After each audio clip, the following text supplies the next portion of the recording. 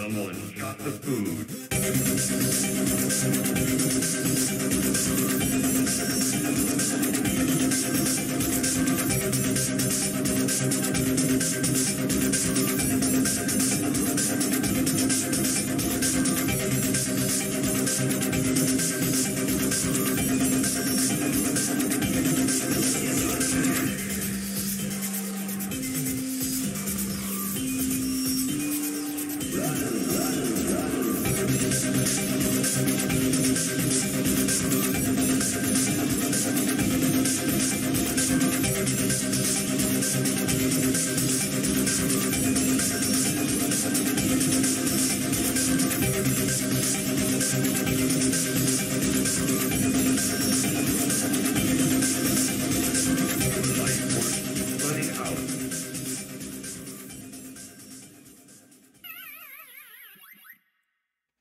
Good evening, everybody. Welcome back to your Mr. Video Game live super show brought to you by Dead Sun Entertainment. Everyone clap your hands, say yeah. I apologize for the first 10 seconds that we were streaming. I had forgotten that we were using last week's sound setup, so you only got most of the song rather than all of the song. I would replay it over again, but fuck that noise. We're getting started. I'm Slacker Kite. I guess I'm the editor here at Dead Sun. Hey, Kelvin, how's it going? I push buttons, make things go, and, yeah, all of that good stuff. I have with me today, as always, our good friend behind the news. It's Brian, aka Wonder Boy. How you doing, buddy?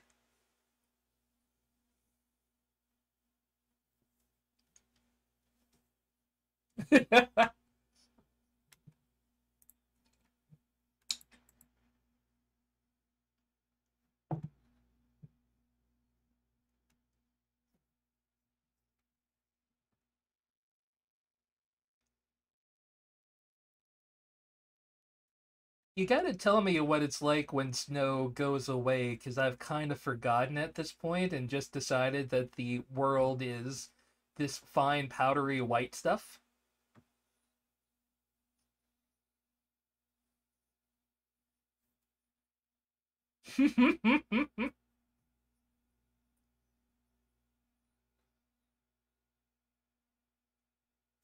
Mhm.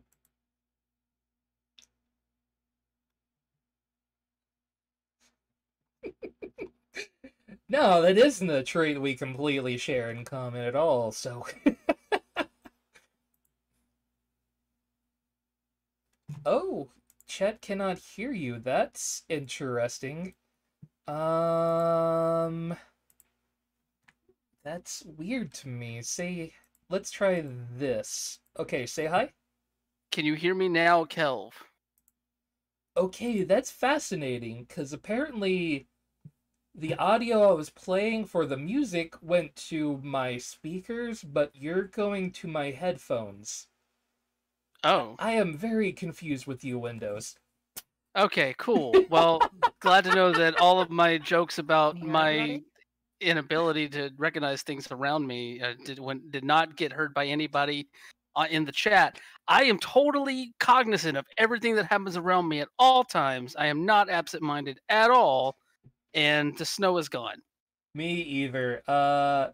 Yeah, I mean, just the beginning of show music cube. I had to change the audio to pick that up, and because I didn't see that going. But then when we started the stream, that's why we didn't hear Brian for the first minute of him talking, because, you know. Hooray! Windows is weird. Also, amazingly joining us, alive and on time, it's Lindsay, aka Lady Merowin. Woo! I survived. Holy Hooray! shit. And as of next week, my schedule changes, so I finish an hour earlier, which means I shouldn't be missing any more shows. You could even eat some food between your job and the stream. Yeah, or Joe. like, start a new loaf of bread. Fair, fair. How you doing today? You feeling all right out there? I mean, the snow needs to stop Fair, yeah. because it ain't going away. It keeps falling. There is just a lot of it outside my window, and I just choose to stay inside and never leave my front door. So, I mean, on the upside, it was like 3 degrees today. So ooh, some of it did melt. above freezing. What an achievement! Yeah, right? Instead of our minus 15 that we've been dealing with. So that's 5 degrees Fahrenheit for all y'all in the US. Um, and I only know this because I had somebody ask today during a call. Nice, nice. Um, but no, like work sucked. I got gaslit by some of my senior advisors today. Oh, cool. So I pretty much sat and started questioning my knowledge as to what I actually know about my job, which kind of sucked. Mm. But I got over it and I survived and I've only got 1 day left this week. I got 2 blissful days to myself, so much crocheting, although I'm almost out of yarn. Fair enough. So should we talk about video games? I guess we should. That's like what the show's about, or something other than talking about how to convert centigrade to Fahrenheit and all of that happy Bef- stuff. bef- Before we talk about video games, gonna talk about something else, Yeah. just real quick. So I know this is normally where we talk about the stuff that we played, and I do have a video game that I did play a lot this week, but it's Rocket League, and that's not really anything new for me. Although this time I am playing it on PlayStation 4 for the first time, and I Ooh. must say I enjoy it. Mm. It's still Rocket League, it's still good. But I actually played another board game because since the power went out last week, my partner and I got on a board game kick, and I bought a board game for them for Valentine's Day, and we weren't able to pick it up until much after Valentine's Day. So I played a really fun deck building game called Cowboy Bebop Space Serenade. I don't know if either of y'all have heard about that one. Mm-mm. I know Cowboy Bebop and I Yeah. like deck builders, so this Well, then sounds like a good thing. let me tell you, you will like this one. It's fun. It's basically like you and the whole Bebop crew going around capturing bounty hunters, and it's competitive. So like you're trying to get renown from capturing bounty hunters, and then Vicious shows up, and you have to like try and capture Vicious. It's fun. It's quick. 1 to 4 players. I really enjoyed playing it, and it was just something that we ended up playing like 2 games in a night last night, and it was just really really fun. So that's my 2 cents because I can't talk more about Rocket League because Rocket League is just Rocket League is fun. So Nice. I also played a new game this What? week. I hooray! know. And it's one from this year. Holy shit. You Well, did I mean, something at that least isn't relatively close to baking this year. and crocheting? Yeah, yeah. Played it last night on stream because my guilty pleasure is watching arcade YouTubers. Mm. So folk that go to the arcade and try to win all of the jackpots and stuff like that. And one of them was actually in light of the health crisis and not being able to go to the arcade because they're based out of Pennsylvania. Um, they were playing this game on their channel and I was super intrigued. It's called the Coin Game. Mm-hmm. And pretty much if you play survival, it's you get to the whole point is of going to arcades to win prizes because you have limited money and Mm. then you pawn those prizes to get the monies to make the thanks coop and hi Nomi. So you pawn the prizes to get the money so you can have food and you have like curfew and stuff that you have to deal with. But last night we played the birthday version of the game where it's kind of just a free for all. You have Mm. unlimited money, you have no curfew to deal with, you don't have to worry about food. You just go around to different arcades and play a whole bunch of games. Now, these games are all based off of actual arcade games, Beautiful. um, which is stupid amounts of fun, and it's overall cute. It's in early access on Steam right now. It's like 10 bucks Canadian, so like 5 bucks for you guys. Um, but apparently it's one of those rare passion project games where it was actually entirely made by one person. Oh, and the dude's been working on it for years. I remember like 3 years ago when Brutal Moose recorded it. Like the only arcade setup that was there was the one that you start out at. You know, the not Chuck E. Cheese place where you can watch the live performance of the band, and it's very awkward and weird. Yeah.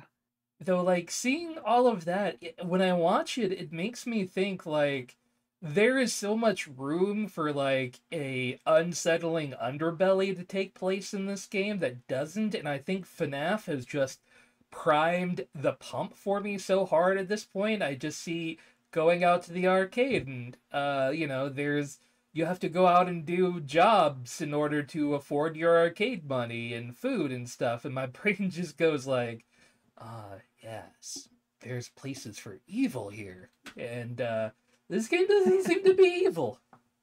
Yeah, and I mean, with the fact that, like, the entire, world seems to be populated by these, like, oblong, egg-shaped robot people, Yeah, they remind I'm me a kind lot of of like a something from Portal, basically, to me at least. to me, like, I'm either getting, like, Homestar Runner or Weeble and Bob throwbacks. Well, you've got Nomi's attention now, so They are cute robo babies, and the fact that you can grab a hold of most of them and fling them across the room is hilarious. fair. But 1010 recommend Yeah, wholeheartedly, if only for the birthday scenario, because I mean, you get to tool around in a limo, and anytime you run low on pocket money, you step into a cash machine and they spray money at you and you have to collect money. Um, yeah, it's a lot of fun. literally every time I've ever caught like a YouTuber or streamer playing this, they always wander in, beard stroking.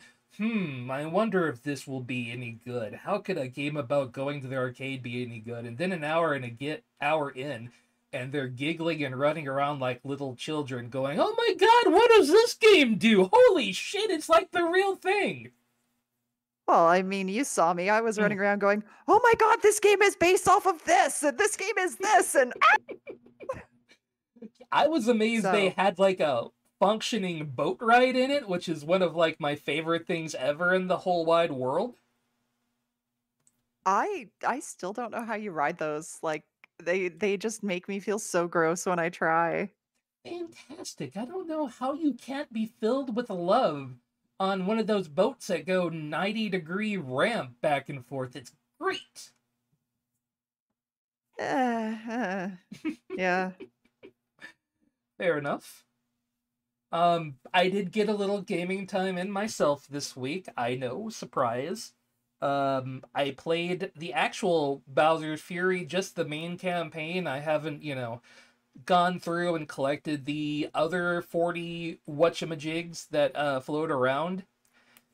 It's interesting because you're taking all of the assets from 3D World. This is just assets they already had, and build an open world environment. There's no new power ups here.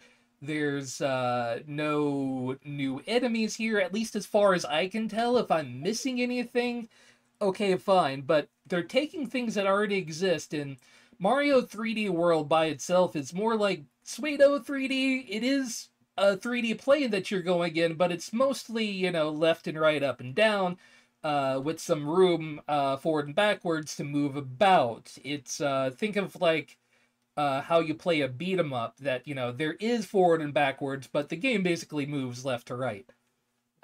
Same concept. This is like an open world take. Like somebody took Mario Odyssey and like dialed it down to 8 instead of at 10 at all times, because you're still collecting items and you're completing challenges and redoing certain areas to find different shiny things. And I would say I would rather go back and play Odyssey, But as a brand new, fresh experience, this is definitely worth the time. If you've already played 3D World itself, I don't think this alone justifies a $60 purchase, but it is neat, especially if you are somebody who has that full background in 3D World, because they've taken the same engine and the same assets and somehow laid those out in such a way that this is all new and fascinating. There is, of course, also the kaiju battles that take up a good solid part of it, and interacting with giant kaiju Bowser is not as frightening as you would think so at first, until they start like ramping it up and Bowser kaijus more and more often. But still, it's fun. Go ahead. Oh, sorry. You can continue. I'll ask my question at the end. I was just going to say, I feel like it's definitely was worth the asking price for me as somebody who's never played 3D World itself. I have, a couple of roommates here who also like Mario games, so sometimes I sit down and play Mario with them. So does the open world kind of, or not necessarily full open world, but more open world aspect of the Bowser's Fury stuff, how does that land with you? It's an interesting gimmick.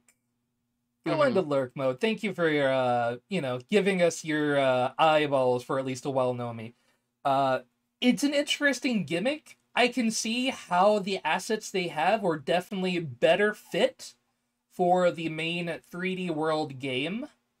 But it is an interesting, project here to see them taking that and completely tweaking it so that it is something unique, but similar somehow at the same time. It has that same feel of the main game, meanwhile doing things that the main game itself couldn't actually do because of its limitations. And as well, you feel a little bit more open to just fuck around and explore in this game, which is something you do not really like. There is a certain amount of, hey, what does this object do, and that sort of fuckery with 3D World, but not in that hey, I'm going to go sailing this way and see what happens, and you find something new. Main reason why I ask is because I've seen some critics out there saying that this sort of style that they put into Bowser's Fury is kind of what they want to see future Mario games adapt to. Not necessarily having different worlds and different levels to travel between, but having that more that connectivity between the different biomes per se. Because you do get some of that exploration aspect from a game like Super Mario Odyssey. The levels are big and there's a lot of stuff to find, a lot of extra moons and stuff to find there. So I'm just curious, for you, would you see this as a formula that would work for a future Mario game? To be honest, I would rather see something in the Odyssey or Galaxy lineage myself.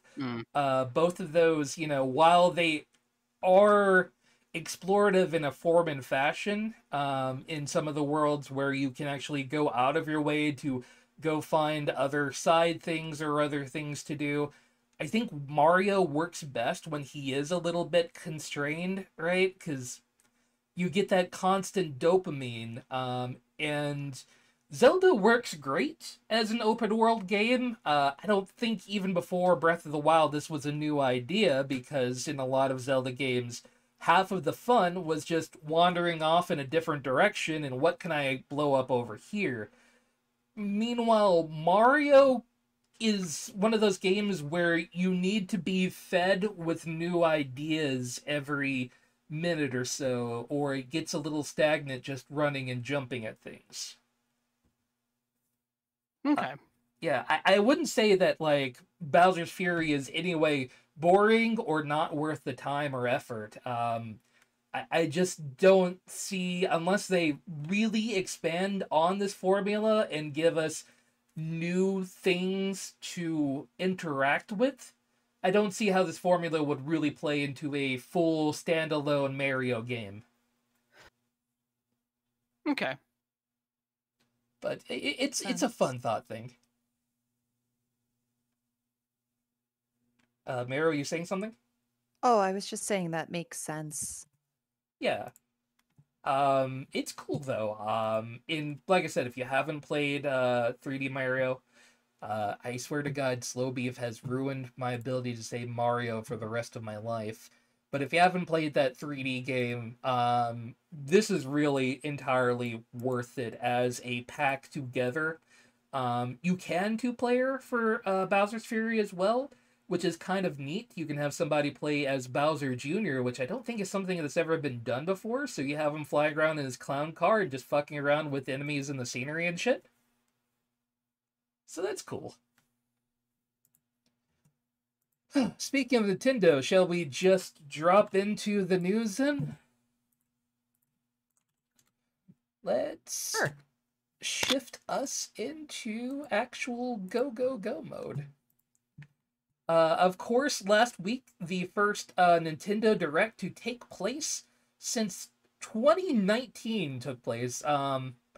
You know, with all of the COVID shit going on, it's been impossible for them to really do anything more than little mini directs for different things coming along as it goes, because it's hard to really plan during COVID. But it seems like things are starting to get back together. And I think Enron Khan wrote maybe the best summary of a direct that I've ever seen. Yeah, Imran's legit. Absolutely. Now I know the beginning of it threw off a lot of people. There was some there was some Xenoblade stuff, and it's like, oh, is it another game in the Xeno? No, it's Smash Brothers. I fucking love this. They added Big Titty Sword Lady Pyrrha and Mithra into the Smash Brothers action. I've never played the Xeno games before, so I don't have an opinion on these characters. I'm not mad. Like, I think, like, I see a lot of people shitting on the Smash Brothers Season 2 roster, but, like, Sephiroth and Steve are both really interesting and unique additions. I don't have a problem with adding a sword character that can change between forms and do different things. As a note, our stream is currently just showing up with our wonderful purple bits. We've got nothing else on the screen. It's black now. What happened to you?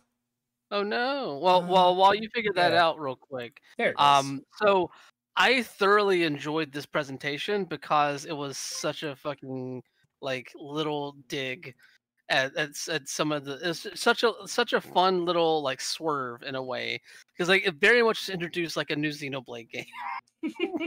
And then all of a sudden it's just like, oh, I'm in Smash. And like, wait, what? I wanted to be in Smash. Like, well, fuck you. I'm in Smash. Pyra and Mithra work very well for the game. I will say, I understand the frustration with yet another sword character being added, because like, Jesus Christ, how many different sword characters does Ultimate have at this point? But at the same time, like, yeah, like there's a lot of flexibility being able to switch between Pyra and Mithra there. Plus, it seems like you're going to get some assists from some other Xenoblade characters coming in there, and of course a new stage that is patterned after Xenoblade. So yeah, it's fine. Like I thought that they did it fairly well, honestly. So like I had no problems with it. Yeah, it was fine to me. Like, and I do love how hard they went on this. It was like 3 minutes worth of trailer before they actually got to Pyrrha. So it really did feel like, it has to be a new game, because usually these like Smash cinematics are 30 seconds. And no, it just went with this whole, where has my friend been all of this time? We traveled off far away and haven't found each other, and then Smash. No, what I really liked about this presentation was how all the different characters were talking about being in Smash. Like they're like they have this like self-awareness of that they're in this thing. It's so weird, but so good, honestly. Yeah, I think I didn't mean to cut you off, Lindsay. Sorry. Oh no, it's all good. Yeah, I mean, I'm not huge on Smash to begin with. Mhm. Uh, and the addition of, yet another big sword character, it's just like, where's Master Chief? Because, the folks behind Halo were talked to about this last October or the October prior. Mhm. And they're like, somebody went, yo, when is Master Chief coming to Smash? And they're like, he's literally just waiting for his invite. So bring the Master Chief to Smash and then we'll talk. I mean, we still But have please stop room giving me more of the same. on the fighter pass for a potential Master Chief. So, I mean, that's not technically off the table. I don't know what Nintendo property Master Chief really interacts with, but, why the And fuck yeah, not? it's Nintendo Ellie. property does fucking Solid Snake interact with? Solid Snake had a GameCube release, sir. Twin Snakes was definitely a GameCube game as well. The original Metal Gear was on the NES. Okay, so we're talking. I thought you were talking like interacting with other characters in that way. Like, yes, of course, like the Twin Snakes thing is there, but I was just thinking like, Solid Snake never showed up in Zelda. like Solid Snake and Ice Climbers don't know each other. Oh, I mean, like, as far as characters that have ever actually been on a Nintendo property in any fashion, or just had a game release on a Nintendo property in any way. Well, good. In that instance, then technically Master Chief has already been on a Nintendo sort of thing, because Halo Master Chief is in Fortnite, and you can play Fortnite on your Switch. That is a real stretch, though, because you're not playing as Master Chief. You're playing with a Master Chief skin. Still there. Fair enough. I'm just being a dick. I love it. I do enjoy the salt from the internet community. Where's our Gino and our Goku? We want them now. No, we're good. As well as Splatoon 3 was revealed. Not a whole lot really shown other than a character creator and hanging out in a desert, followed by a city with a 2022 release date. But Splatoon has slowly become one of the most beloved newer Nintendo franchises. I know it's not new, but it's newer than Zelda and Mario and all of that good stuff. So, seeing Splatoon 3 being announced, I think a lot of people were expecting that it would take another iteration of Nintendo hardware before we would see that, but coming next year sometime. Yeah, I'm here for Splatoon 3. I did get a kick out of the internet, basically getting very excited over the amount of options for pants in that character creator. There were so many pants. Yes, so yes, you get all your pants as well as a post-climate dystopia world that is inhabited by squid people and fishies. Really, Nintendo's trying to prepare you, because like most of us will see in the year 2050 when there is no actual climate left in Earth anymore. So, get ready today. We did not see a pantsless option, Felly, but if you're a good boy and girl. I love this note. Anuma deadass came on screen to tell us that Breath of the Wild 2 info will be coming later this year. Just came right out and said, hey everybody, I know you're all waiting for more Breath of the Wild 2 information. We don't have any right now. But we'll have some. I loved it. It's great. It was just one of those moments of I'm a little disappointed, but I can't be mad at you because at least you're being fucking honest. And it's COVID. Everyone gets one, including the Zelda people. Yeah, I got distinct Professor Farnsworth vibes of good news, everybody. We have no news. Well, no, they definitely had some news, but they knew that they had to get this out of the way and try and ease people into understanding that, we have this other thing to talk about. Maybe though, like, just please don't hate us because we don't have Breath of the Wild 2 news yet, but we totally have this other thing that is they're really trying hard to tangentially tie to the development of Breath of the Wild for some reason. Did you know that without Skyward Sword, Breath of the Wild wouldn't be possible? Did you know that? Yes, but I have all 3 anthology books. I am that asshole. So I'm aware of the development of Skyward Sword and how that led to Breath of the Wild, and it's dumb and just tangential.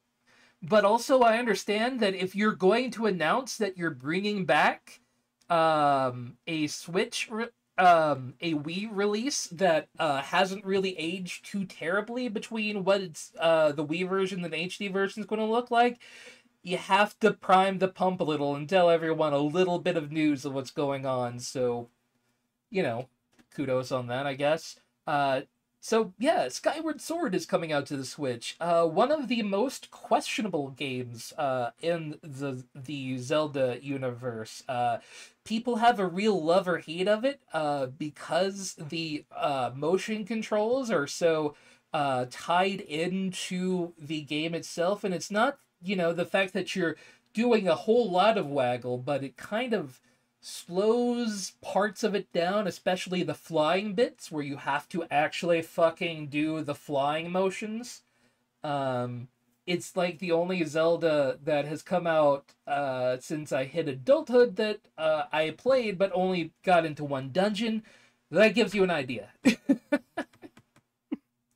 To my understanding, because I never played Skyward Sword, and I am somewhat curious about it just because of the outlier status that it has, in its control scheme and how it is like designed solely around this control scheme in a way.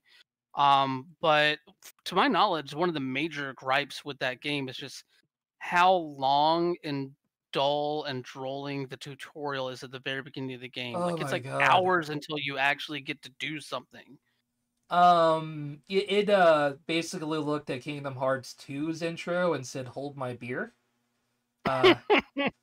Because first you have to wake up as Link, and then you have to meet all the people at your school, and then you have to do a little tutorial walking around puzzle, and then you have to say hi to everyone in the village, and then you have to get on your bird to learn how to do the flap flap dance, and then you can go explore. Okay. And by then, my will to live was very low, so yeah.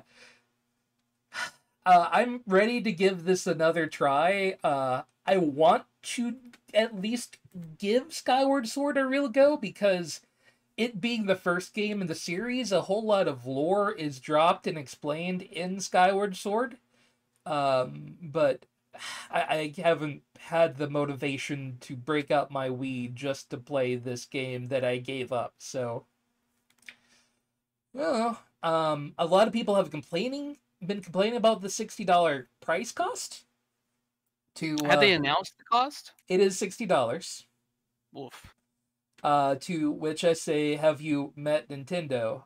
They were charging $20, 15 years ago for you to play Zelda, but in a GBA cartridge. Yo, they're charging $20 for Age of Calamity DLC that, like, literally is nothing. So, like, it's Nintendo. Yeah. Well, like, at least Age of Calamity, it's not totally them. Also, I just realized